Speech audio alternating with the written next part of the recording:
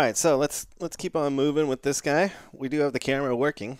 So what I'm going to do now is walk through the process of building a basic editor tool. I mean, we're going to look at some, like, I would say intermediate stuff when it comes to editor tools for these types of components. But I really like to do this for most of my components. And the reason why is because it allows other people who may not be a programmer, right? They're a designer, or they're an artist helping you out or something like that. Use your components, right? It makes it really easy to understand instead of looking at your default Unity inspector editor that all components, all model behaviors are given basically. So let's jump over into Unity. All right, so now we're over here inside of Unity. Awesome. What we're going to do now is open up that other script. So inside of the editor folder that we created, let's go and open the top-down camera editor. And let's take a look at how we stub in an editor script really quick here. So first things first, like I was saying, I always like to put these under my namespace. So I'd call it indepixel.cameras. All right. And any other camera basically that I create from here on out basically will be underneath the indepixel.cameras namespace. So it basically protects everything. All right, so we're not going to need these methods for editor scripts. But I do want to make my regions first here. So variables, and then we'll have our main methods like so. All right. And whenever you're making a Unity editor, you have to include the Unity editor namespace, right? So that's where they keep all their code protected, right? So all their functions for editor stuff. And then we have to tell this class that we want it to be a custom editor, and we have to give it a type. And now that type is going to be what we want to override the inspector for. So in this case, it's going to be IP top-down camera. All right. And then finally, we have to inherit or extend from editor. Boom. Okay, then finally, well, not finally, really. We still have a long ways to go here. We're going to do the target. So we want to store a reference to our particular object that we're editing. So I want to do the top-down camera, not the editor. So camera. I'm just going to call that target camera, like so. Cool. Okay, and then because we extended from editor over here, what we can do is we can override some methods that come with it. So I'm going to say public override, and then we want on inspector GUI. You can see how many there are. And we'll leave the base in there for now because I don't think I'm going to do anything with the actual, the actual inspector. So if we were to actually click on this guy here, I'm not going to do anything with this UI. I just want to add some UI to the scene view. So that's fine for now, which means you don't even need to do that. But I might actually later on go and add and customize that inspector. So this guy right here. But for now, what I'm going to do is just focus on the scene view GUI. So I'm going to say void on scene GUI. And this allows me to draw into that scene view, okay? Allows me to draw into here. So let's do a quick example, just to prove that. So we're going to say handles.draw solid disk. All right, so you notice that it needs a center. That'll be our target. So I'm going to do target camera dot mtarget dot position. Okay, and we should also make sure that we should say if not target camera dot mtarget. We're not going to draw anything, so we'll do that return statement again. And again, you don't have to keep your brackets down here. You can always get rid of the brackets, right? And just have that right below. But for readability reasons, I always like to do this.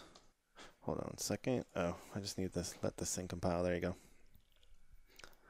All right. So then, target camera dot mtarget dot position. Then we need a normal, and the normal basically means the direction that this disk is going to be pointing. So I'm just going to do vector3 dot up because I want it pointing upwards. And we'll give it a radius of target camera dot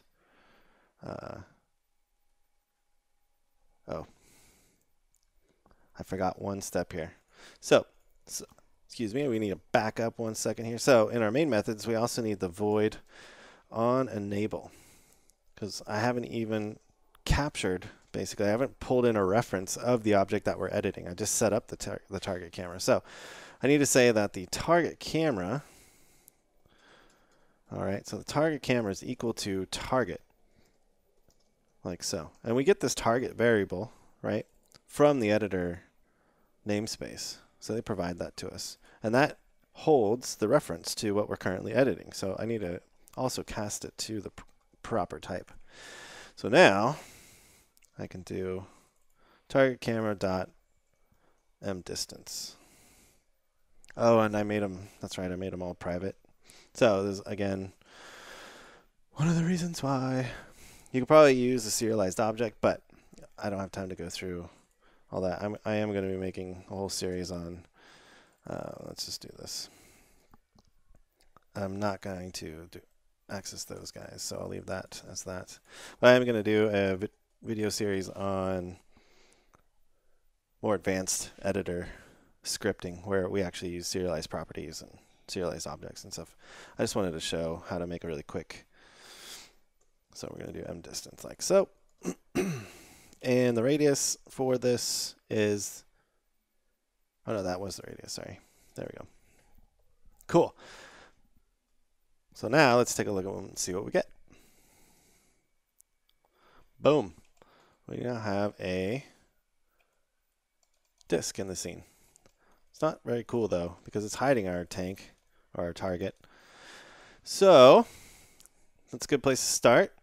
What we want to do now is we want to set it up so that basically we can pull a slider in 3D, in this 3D view, in this scene view here, and it actually changes the distance value. And now the reason why I'm drawing a disk is because if you were to just look at the distance from the top, it's just the radius of a circle all the way around. So it'll tell us, you know, what the distance would be at any point in the angle. Okay. So let's go and I'm going to store a reference. So I'm going to say transform. And the reason why I'm doing this is because I just don't want to type out target camera.mTarget all the time. Right?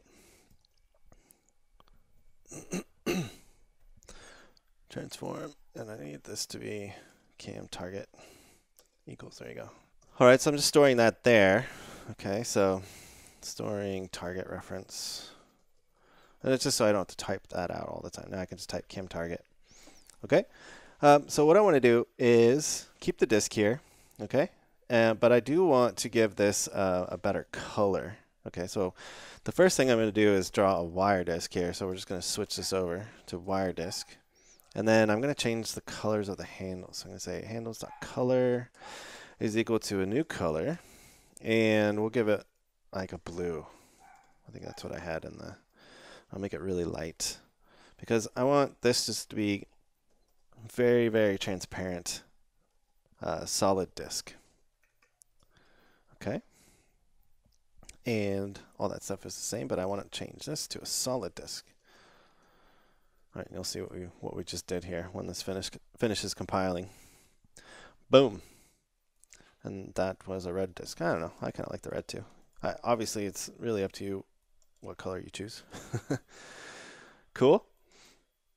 All right, and again, they all get drawn in order. So what I would do is actually put the solid disk underneath the wire disk, so the wire draws over the solid. But in order to do that, I need to say handles. What we could do is actually make this really fancy. Let's just increase the opacity to something like 7.5. Same color. Or you can play around with the different colors. So it doesn't have to be white, right? It is red now. It's more solid. Maybe we change it to a green here.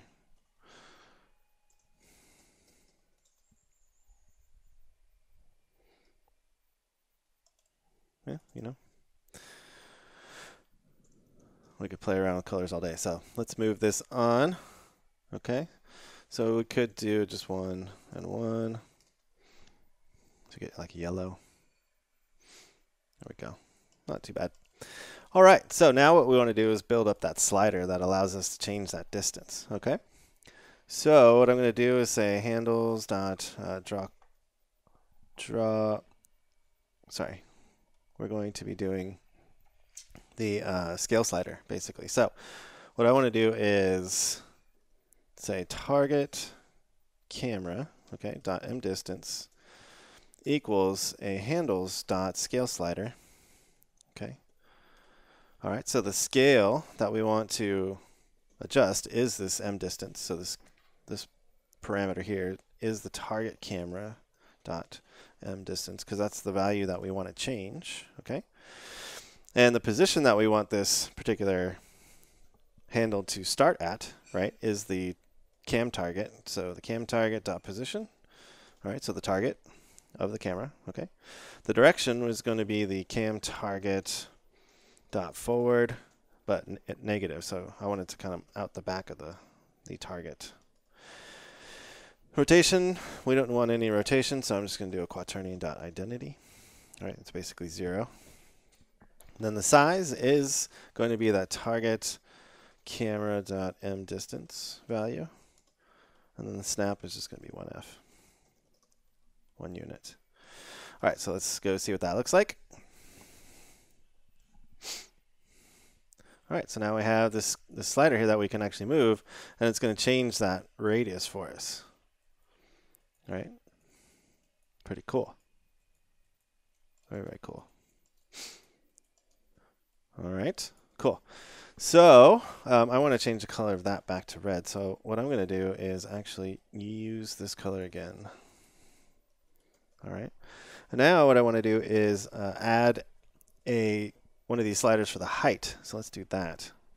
And also, actually, let's do that first, and then I'm going to talk about a little bit of a bug that you might encounter here. So we want to do the m height instead. So m height. All right, so I'm just going to copy that and put that in place for all the values there. All right, and I'm going to change this one to blue. So this is going to be 0 in red and 1 in blue. Oh, and we need to do vector3 dot up for the direction. So vector3 dot up, because I want it to represent the height. There we go. So now we have our height. And it might need a little bit more opacity for these guys. So let's do a 0.5 for these handles. It's cool that they have some transparency, but I want to let the user be able to see these a little bit more. Cool. All right, so that'll adjust the height values of this thing. Perfect. Okay, let's save. And so the thing that could happen, right? A user could be using this and changing something like the distance, and you notice that we're starting to pop. It's because we're getting negative numbers. So I want to actually put a little bit of control on that, and really it's good practice to do that. So I'm going to say target camera dot mDistance, and we're going to clamp it actually. So mDistance is equal to a mathf dot clamp. And it's going to be target camera dot mDistance, right? And we want to clamp this between something like 5f and float dot max value. Not float. Float dot max value. All right, so max value, and that's a big number, so you'll never actually, the user will never get there. But the main thing here is I want to make sure we don't go negative, right? So that's what that's doing, and that basically takes care of that little bug. All right, it's kind of a user interface or user workflow type of thing. You want to make the tools easy, so I actually want it to be a little bit bigger here. The last thing you want is your editor tools to throw off the user, the end user. Then they just think it's broken when it's probably not broken per se. It's just when it starts acting wonky like that, everyone comes running to you saying like, "Oh my God, the tool's broken," you know. There we go. All right, so let's do the same for the height. So I'm just going to copy this.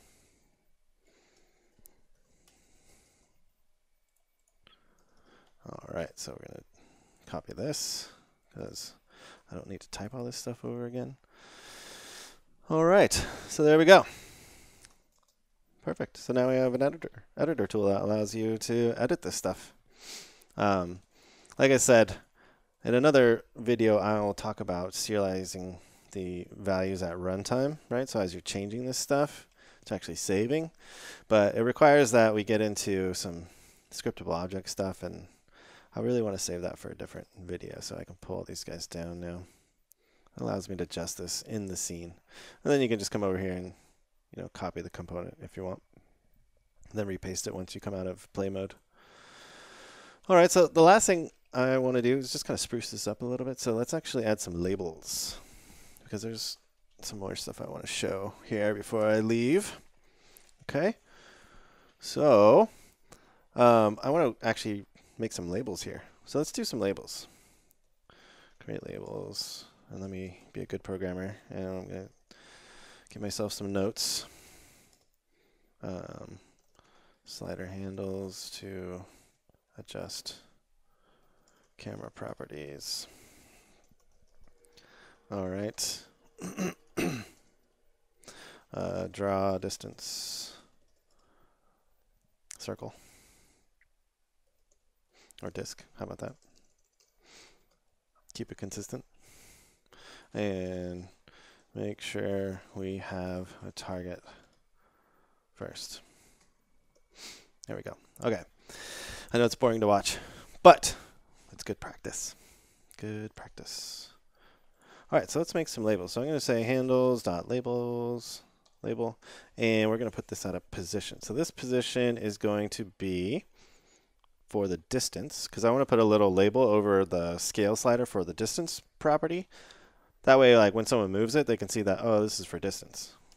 Just helps again. So the position is going to be the cam target dot position plus the negative cam target dot forward times the target cam dot m distance. All right, and the label is going to be distance, like so. Cool. Ba-boom. All right, so we don't need to do that. There we go.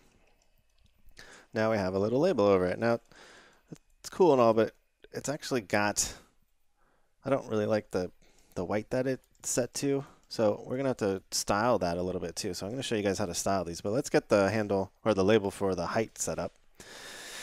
So let's do that.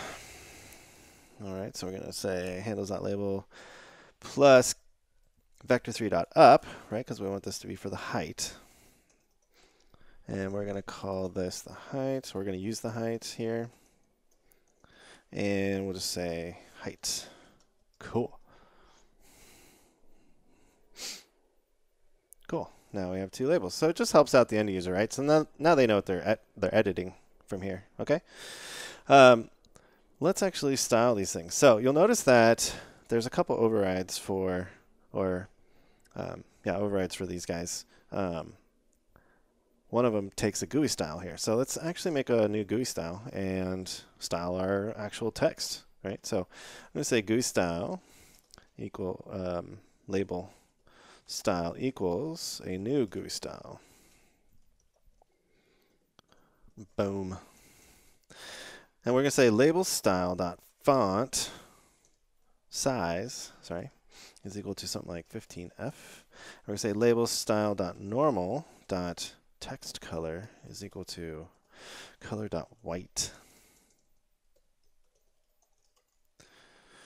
And then I want to center up the text too. So I'm going to say dot alignment is equal to text anchor. Text anchor, there we go. Middle center. Maybe we'll do upper center. How about that? Give us a little room. And then we just need to provide that label style to our label.